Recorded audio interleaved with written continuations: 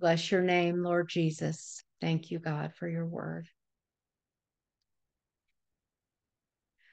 I love you, Lord, for your mercy never fails me all my days.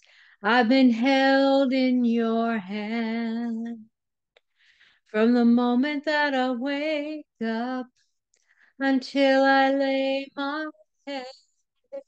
Oh, I will sing of the goodness of God. 'Cause all my life you have been faithful. And all my life you have been so, so good. With every breath that I hold, oh, I will sing of the goodness of God. I love your voice. You have led me through the fire in darkest nights. You are close like no other. I've known you as a father. I've known you as a friend. And I have lived in the goodness of God. 'Cause all my life you have been faithful. And all my life you have been so, so good. With every breath that I am able, oh, I will sing of the goodness of God.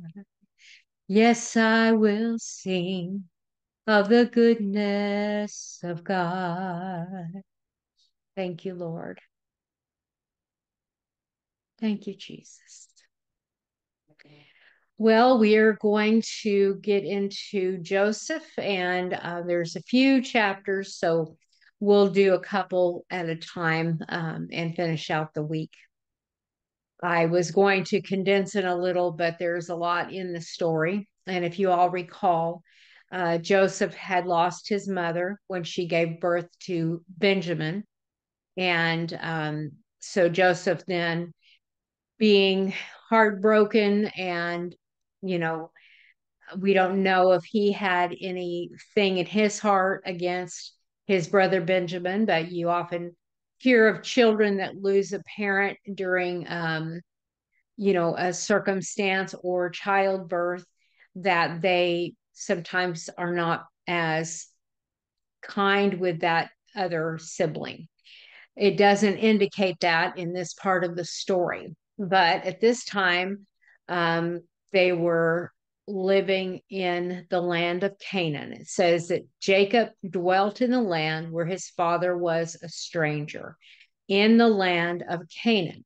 This is the story of Jacob.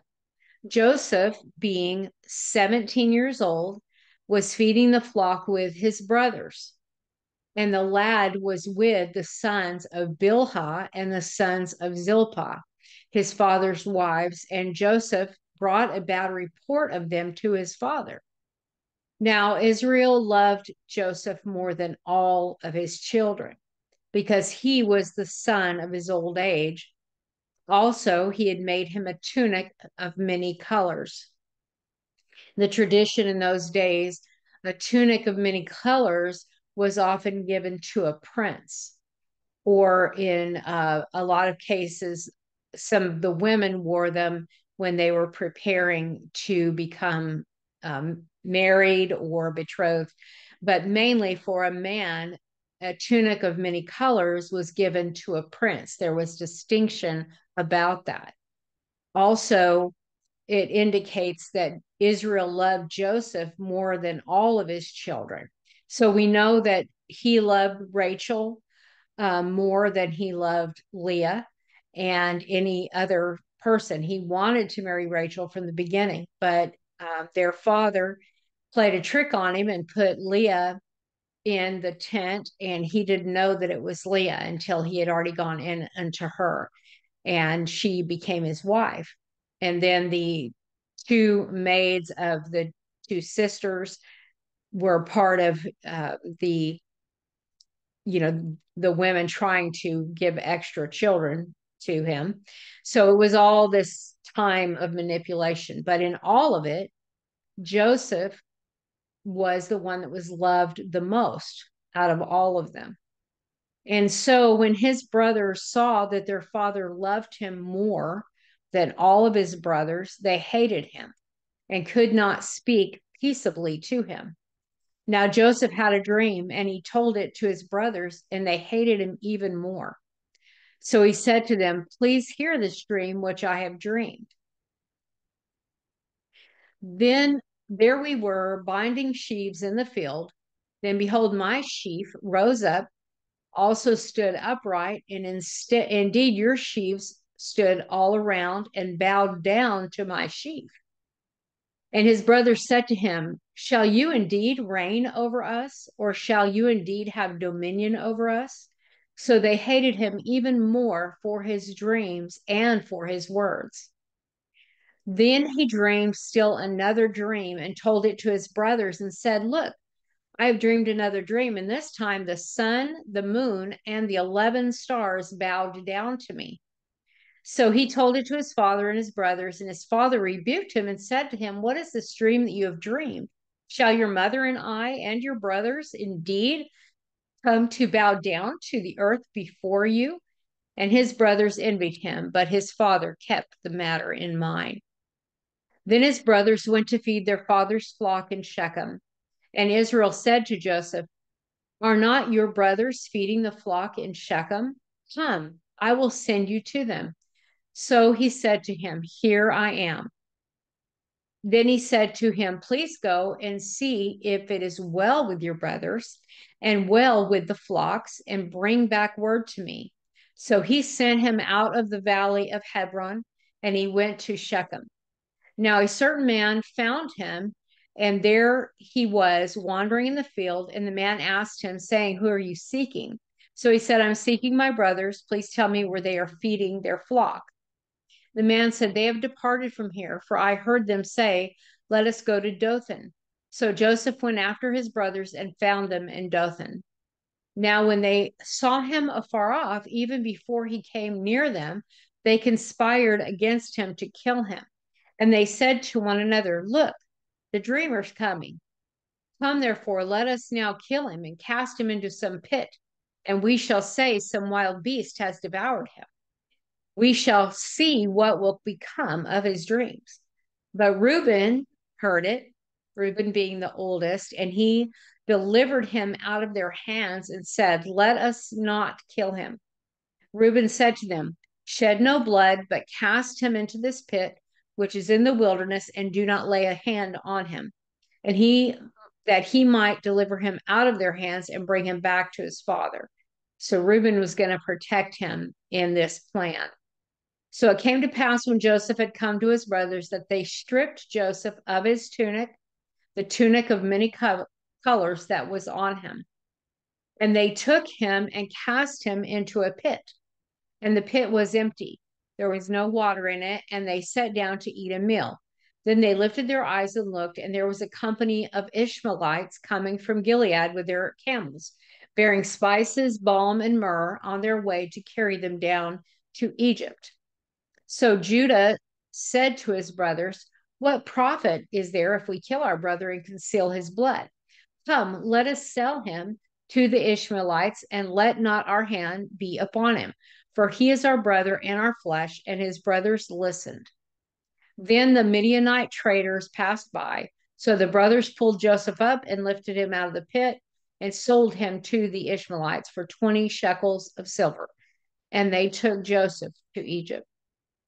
So these were traders that were passing through, and they knew that they would be able to get a good amount of money for a 17-year-old male. I don't know that they knew his lineage. All they knew is that they could sell him as a slave. Then Reuben returned to the pit, and indeed Joseph was not in the pit, and he tore his clothes. He returned to his brothers and said, "The lad is no more, and I, where shall I go?" So they took Joseph's tunic, killed a kid of the goats, and dipped the tunic in the blood. Then they sent the tunic of many colors, and they brought it to their father and said, "We have found this. Do you know where it is your son's tunic or not?" And he recognized it and said, "It is my son's tunic. A wild beast has devoured him. Without doubt, Joseph is torn to pieces." Then Jacob tore his clothes, put sackcloth on his waist, and mourned for his son many days. And all his sons and all his daughters arose to comfort him, but he refused to be comforted. And he said, "For I shall go down into the grave to my son in mourning." Thus his father wept for him. Now the Midianites had sold him in Egypt to Potiphar, an officer of Pharaoh and the captain of the guard. Now Joseph had been taken down to Egypt, and Potiphar, an officer of Pharaoh, captain of the guard, an Egyptian, bought him from the Ishmaelites who had taken him down there. The Lord was with Joseph, and he was a successful man, and he was in the house of his master, the Egyptian. So even though he was given as a slave, the Lord put grace upon him, and he had favor with him to where he would be thought of highly by the Pharaoh. His master saw that the Lord was with him, and the Lord made all he did to prosper in his hand. So Joseph found favor in his sight and served him. Then he made him overseer of his house and all that he had put under his authority. So it was from the time that he had made him overseer of his house and all that he had that the Lord blessed the Egyptian's house for Joseph's sake, and the blessing of the Lord was on all that he had in the house and in the field. Thus he left all that he had in Joseph's hand, and he did not know what he had except for the bread which he ate. Now Joseph was handsome in form and appearance. And it came to pass after these things that his master's wife cast longing eyes on Joseph, and she said, "Lie with me." But he refused and said to his master's wife, "Look, my master does not know what is with me in this house, and he has committed all that he has to my hand. There is no one greater in this house than I, nor has he kept back anything from me, but you, because you are his wife. How then can I do this great wickedness and sin against God?" So it was, as she spoke to Joseph day by day, that he did not heed her to lie with her or to be with her. But it happened about this time when Joseph went into the house to do his work, and none of the men of the house were inside, that she caught him by his garment, saying, "Lie with me." But he left his garment in her hand and fled and ran outside. And so it was when she saw that he had left his garment in her hand and fled outside, that she called to the men of her house and spoke to them, saying, "See, he has brought into us a Hebrew to mock us. He came in to me to lie with me, and I cried out with a loud voice. And it happened when he heard that I lifted my voice and cried out, that he left his garment with me and fled and went outside." So she kept his garment with her until his master came home. Then she spoke to him with words like these, saying, "The Hebrew servant whom you brought to us came in to me to mock me." So it happened, as I lifted my voice and cried out, that he left his garment with me and fled outside. So it was when his master heard the words which his wife spoke to him, saying, "Your servant did to me after this manner," that his anger was aroused. Then Joseph's master took him and put him in prison, a place where the king's prisoners were confined, and he was there in the prison. But the Lord was with Joseph and showed him mercy, and he gave him favor in the sight of the keeper of the prison. And the keeper of the prison committed to Joseph's hand all the prisoners who were in the prison. Whatever they did there, it was his doing. The keeper of the prison did not look into anything that was under Joseph's authority because the Lord was with him. Whatever he did, the Lord made it prosper. So this time frame of Joseph's life as a young man, he was living in a very wealthy home, and then he was turned against by his brothers when he shared his dream. He was a little bit, maybe a little arrogant with them, but he also had the feeling of himself being a prince. And so he went from being wealthy to being a slave to being like a prince in the Pharaoh's home to being in prison. And all through that, God showed favor to him and gave different things in his life that brought certain attention from the Egyptian Pharaoh. And so this is a story that's going to continue in other areas as he continues there in the prison. And it'll be interesting to hear the rest of the story. God bless all of you. Thank you so much. And thank you, Lord, for your word. Amen.